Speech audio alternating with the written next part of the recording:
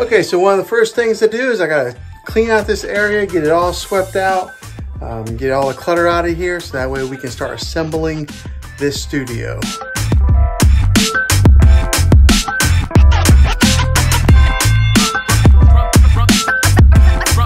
I had to have my wife and son help me hang this pegboard here, and what this is it's just regular pegboard from Lowe's, and then I put some 2x4s behind it, as you can see here. Bought some hooks from Amazon, these long type of hooks here, so that way I can hang some Nerf guns on here. And so I got some of my son's Nerf guns on here. I think they look pretty cool hung on the wall, and they are not on the floor, and I'm not stepping on them, and they're just, they look cool in this space. So my hope is to maybe paint this pegboard black instead of having it that ugly brown color.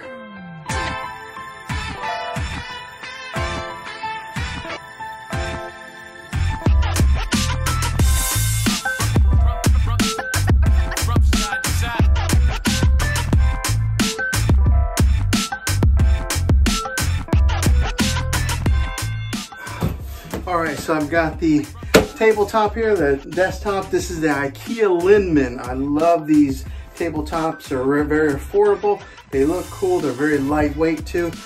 So I went with kind of like almost a pine color, maybe even an oak, but it's a light colored wood look. So this is gonna be the tabletop. Let's unbox this bad boy. I bought some legs, and then we'll put the legs on there and get it all attached. And this will be the main desktop.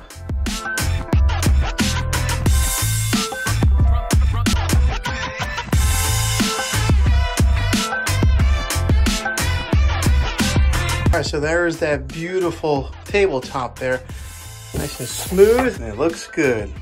All right, so I got my softbox light here, getting ready to set this thing up, but take a look at the size of this light bulb. I mean, compared to my hand here, that thing's huge. We'll go ahead and get this thing assembled, and we'll have a nice glow to the area.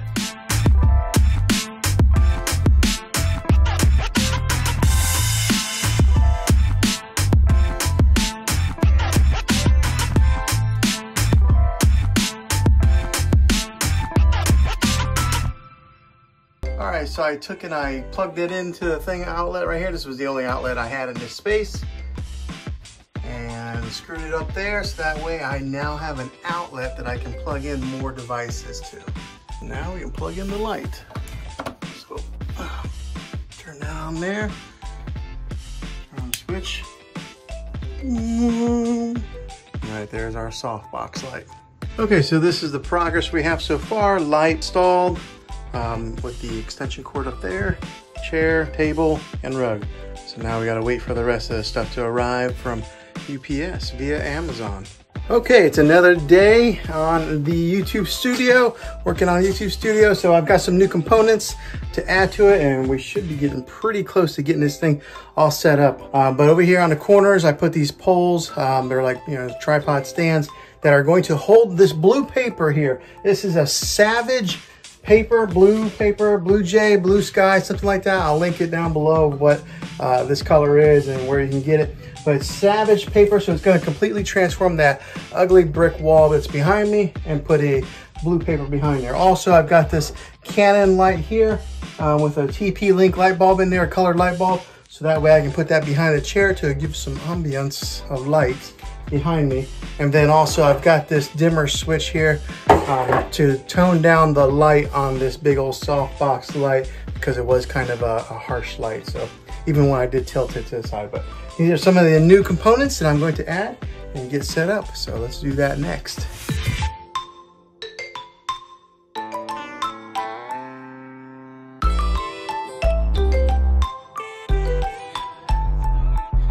Okay, so that was a little harder to put up by myself than what I originally thought. So if you do go to hang one of these things up, maybe grab another person to help you hold the other end. But it's up there, we'll cut it up, cut those little pieces of tape off there and pull it down.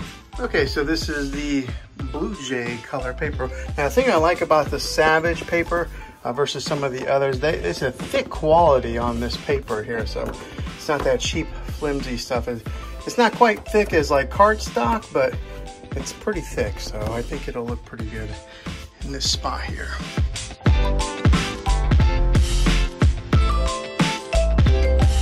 Okay, so I did do something different here. Instead of mounting this pole on each side of the backdrop, I wanted a little bit cleaner look. So I just took some old bolts that I had in my jar of nuts and bolts and mounted it like this, so that way there's less clutter, no stands or anything. So I did that on both sides.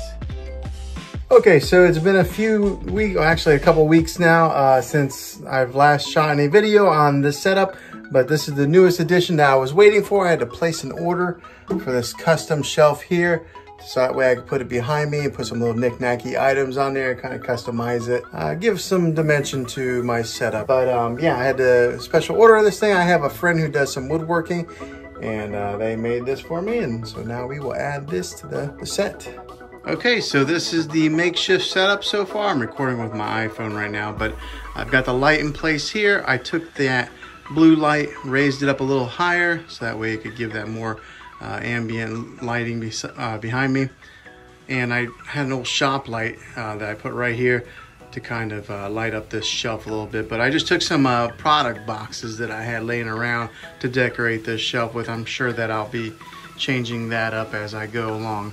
But I just took like an old MacBook box. I got AirPods, an old salt light lamp, some greenery, and then a drone that I have. Yeah, just decorated with some product boxes. But yeah, I think this might work for right now to get me started. I want to show you guys what this looks like whenever I am using the big camera. Let's do that now. Okay, this is it. How's it look?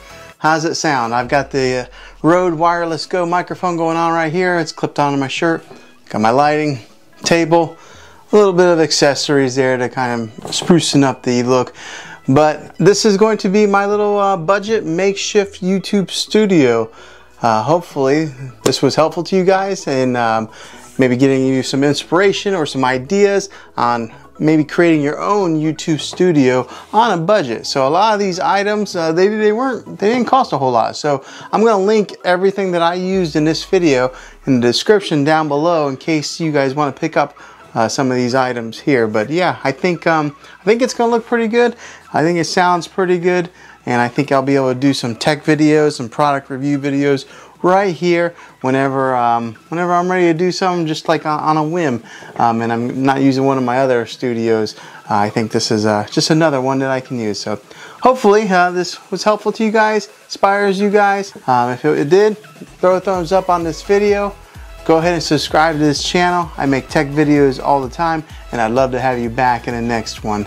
So until then, get out there and be creative.